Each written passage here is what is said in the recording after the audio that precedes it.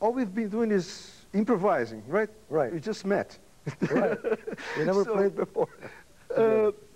How do you explain improvisation to people? Like, you're a teacher too, so when you're talking about improvisation, how we explain it?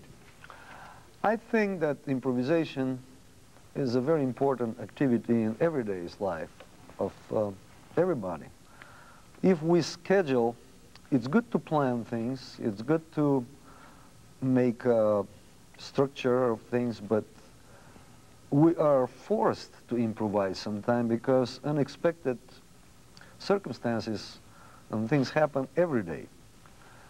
In music, I think it's the same thing. As a matter of fact, improvisation in music is nothing new.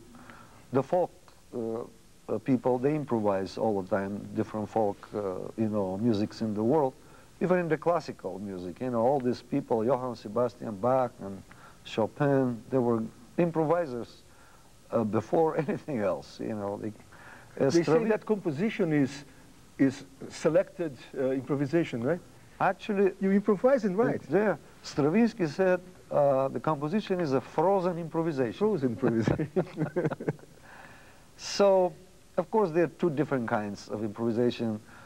Mostly in jazz, we improvise on so-called harmony or in the melody, but improvisation could be sometimes completely free and based on nothing previously thought, just free.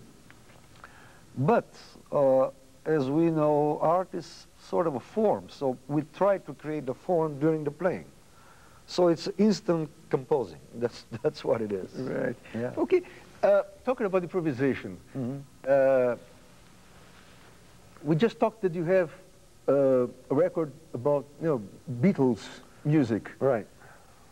How do you improvise on a very well-known Beatles melody, for instance? Could you play something? I'll play the title song of the album, When I'm 64.